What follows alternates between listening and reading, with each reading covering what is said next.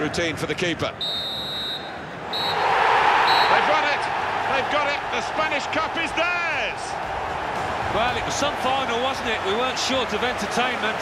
It's not a place for losers, but it's certainly a place for winners when you've played as well as those boys have out there today. Well, they'll soon get their hands on that gleaming trophy. They put in a glittering performance to be the winners of this high-profile final.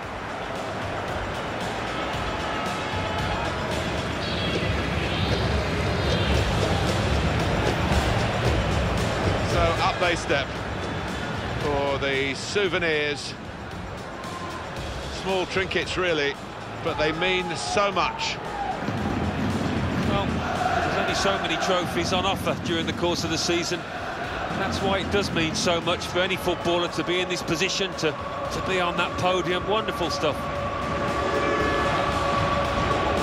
Such a fantastic feeling to win any football match, but to win one when there's major silverware at stake almost defies description. I think they'd be delighted as well, Martin. In fact, they played well over the course of the final, that 90 minutes when they really did have to show what they've got. They responded to the challenge, and that makes it all the more satisfying.